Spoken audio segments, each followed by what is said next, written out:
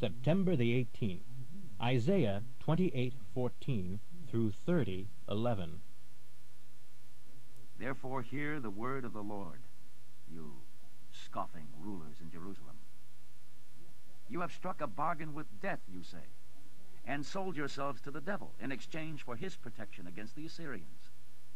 They can never touch us, you say, for we are under the care of one who will deceive and fool them. But the Lord God says, see, I am placing a foundation stone in Zion, a firm, tested, precious cornerstone that is safe to build on. He who believes need never run away again. I will take the line and plummet of justice to check the foundation wall you built. It looks so fine, but it is so weak a storm of hail will knock it down. The enemy will come like a flood and sweep it away, and you will be drowned. I will cancel your agreement of compromise with death and the devil, so when the terrible enemy floods in, you will be trampled into the ground. Again and again, that flood will come and carry you off, until at last the unmixed horror of the truth of my warnings will finally dawn on you. The bed you have made is far too short to lie on. The blankets are too narrow to cover you. The Lord will come suddenly and in anger, as at Mount Perazim and Gibeon, to do a strange, unusual thing, to destroy his own people. So scoff no more, lest your punishment be made even greater. For the Lord God of hosts has plainly told me that he is determined to crush you. Listen to me. Listen as I plead. Does a farmer always plow and never sow? Is he forever harrowing the soil and never planting it? Does he not finally plant his many kinds of grain, each in its own section of his land? He knows just what to do, for God has made him see and understand. He doesn't thresh all grains the same. A sledge is never used on dill, but it is beaten with a stick. A threshing wheel is never rolled on cumin, but it is beaten softly with a flail. Bread grain is easily crushed, so he doesn't keep on pounding it. The Lord of hosts is a wonderful teacher and gives the farmer wisdom. Woe to Jerusalem, the city of David. Year after year you make your many offerings, but I will send heavy judgment upon you, and there will be weeping and sorrow. For Jerusalem shall become as her name, Ariel, means, an altar covered with blood. I will be your enemy. I will surround Jerusalem and lay siege against it, and build forts around it to destroy it. Your voice will whisper like a ghost from the earth, where you lie, buried. But suddenly your ruthless enemies will be driven away like chaff before the wind. In an instant, I, the Lord of hosts, will come upon them with thunder, earthquake, whirlwind, and fire, and all the nations fighting Jerusalem will vanish like a dream.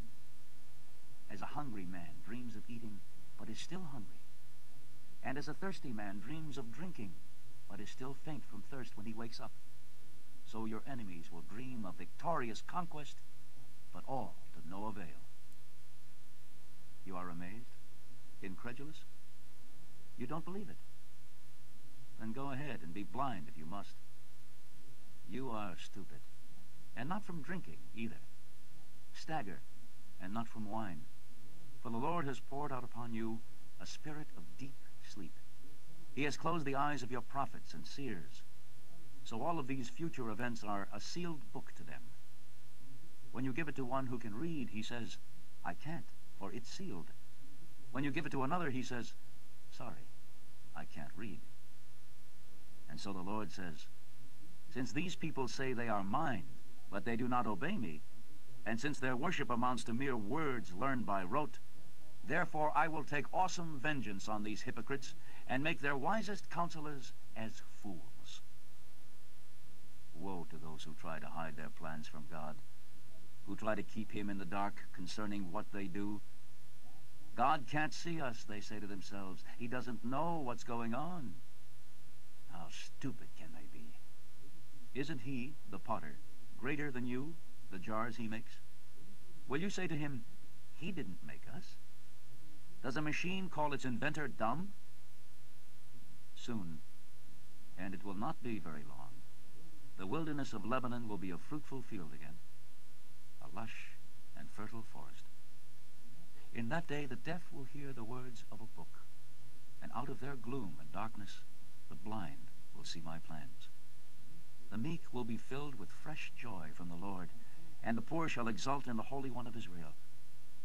Bullies will vanish, and scoffers will cease, and all those plotting evil will be killed. The violent man who fights at the drop of a hat, the man who waits in hiding to beat up the judge who sentenced him, and the men who use any excuse to be unfair. That is why the Lord who redeemed Abraham says, "My people will no longer pale with fear or be ashamed. For when they see the surging birth rate and the expanding economy, then they will fear and rejoice in my name, and praise the Holy One of Israel, and stand in awe of him." Those in error will believe the truth, and complainers will be willing to be taught. Woe to my rebellious children, says the Lord. You ask advice from everyone but me, and decide to do what I don't want you to do. You yoke yourselves with unbelievers, thus piling up your sins. For without consulting me, you have gone down to Egypt to find aid, and have put your trust in Pharaoh for his protection.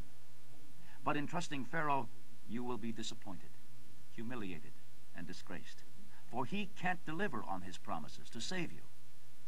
For though his power extends to Zoan and Hanes, yet it will all turn out to your shame. He won't help one little bit. See them moving slowly across the terrible desert to Egypt. Donkeys and camels laden down with treasure to pay for Egypt's aid. On through the Badlands they go, where lions and swift venomous snakes live, and Egypt will give you nothing in return. For Egypt's promises are worthless. The reluctant dragon, I call her. Now go and write down this word of mine concerning Egypt, so that it will stand until the end of time, forever and forever, as an indictment of Israel's unbelief. For if you don't write it, they will claim I never warned them. Oh, no, they'll say, you never told us that. For they are stubborn rebels. They tell my prophets, shut up. We don't want any more of your reports. Or they say, don't tell us the truth. Tell us nice things. Tell us lies. Forget all this gloom. We've heard more than enough about your Holy One of Israel and all he says. Galatians 3:23 through 4:31. Until Christ came, we were guarded by the law, kept in protective custody, so to speak, until we could believe in the coming Savior. Let me put it another way.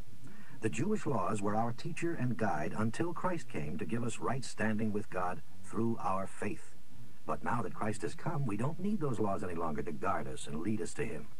For now we are all children of God through faith in Jesus Christ. And we who have been baptized into union with Christ are enveloped by him. We are no longer Jews or Greeks or slaves or free men or even merely men or women, but we are all the same. We are Christians. We are one in Christ Jesus. And now that we are Christ's, we are the true descendants of Abraham, and all of God's promises to him belong to us. But remember this, that if a father dies and leaves great wealth for his little son, that child is not much better off than a slave until he grows up, even though he actually owns everything his father had. He has to do what his guardians and managers tell him to, until he reaches whatever age his father set. And that is the way it was with us before Christ came. We were slaves to Jewish laws and rituals, for we thought they could save us. But when the right time came, the time God decided on, he sent his son, born of a woman, born as a Jew, to buy freedom for us who were slaves to the law, so that he could adopt us as his very own sons. And because we are his sons, God has sent the Spirit of his Son into our hearts. So now we can rightly speak of God as our dear Father. Now we are no longer slaves, but God's own sons. And since we are his sons, everything he has belongs to us, for that is the way God planned. Before you Gentiles knew God, you were slaves to so-called gods that did not even exist. And now that you have found God, or I should say now that God has found you, how can it be that you want to go back again and become slaves once more to another poor, weak, useless religion of trying to get to heaven by obeying God's laws? You are trying to find favor with God by what you do or don't do on certain days or months or seasons or years. I fear for you. I am afraid that all my hard work for you was worth nothing. Dear brothers, please feel as I do about these things, for I am as free from these chains as you used to be. You did not despise me then when I first preached to you, even though I was sick when I first brought you the good news of Christ. But even though my sickness was revolting to you, you didn't reject me and turn me away. No, you took me in and cared for me as though I were an angel from God or even Jesus Christ himself. Where is that happy spirit that we felt together then? For in those days I know you would gladly have taken out your own eyes and given them to replace mine if that would have helped me. And now have I become your enemy because I tell you the truth? Those false teachers who are so anxious to win your favor are not doing it for your good. What they are trying to do is to shut you off from me so that you will pay more attention to them. It is a fine thing when people are nice to you with good motives and sincere hearts, especially if they aren't doing it just when I am with you. Oh, my children, how you are hurting me. I am once again suffering for you the pains of a mother waiting for her child to be born, longing for the time when you will finally be filled with Christ. How I wish I could be there with you right now and not have to reason with you like this, for at this distance I frankly don't know what to do. Listen to me, you friends who think you have to obey the Jewish laws to be saved. Why don't you find out what those laws really mean? For it is written that Abraham had 2 sons, one from his slave wife and one from his freeborn wife. There was nothing unusual about the birth of the slave wife's baby, but the baby of the freeborn wife was born only after God had especially promised he would come. Now this true story is an illustration of God's 2 ways of helping people. One way was by giving them his laws to obey. He did this on Mount Sinai, when he gave the 10 Commandments to Moses. Mount Sinai, by the way, is called Mount Hagar by the Arabs. And in my illustration, Abraham's slave wife, Hagar, represents Jerusalem, the mother city of the Jews, the center of that system of trying to please God by trying to obey the commandments. And the Jews who try to follow that system are her slave children. But our mother city is the heavenly Jerusalem, and she is not a slave to Jewish laws. That is what Isaiah meant when he prophesied, "Now you can rejoice, O childless woman. You can shout with joy, though you never before had a child.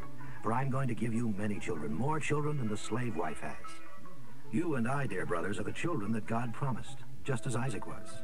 And so we who are born of the Holy Spirit are persecuted now by those who want us to keep the Jewish laws, just as Isaac, the child of promise, was persecuted by Ishmael, the slave wife's son.